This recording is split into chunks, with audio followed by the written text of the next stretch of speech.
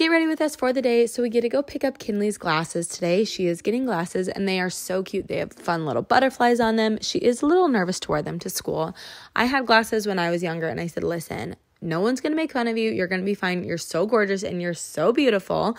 They are a little bummed because the solar eclipse is today and they don't get to be outside for recess. The teachers are really worried that the kids are going to be staring up at the sun, even if they have the protective glasses, so they don't get any outdoors time. But I said, hey, I'll try and get a video or something for you guys to see.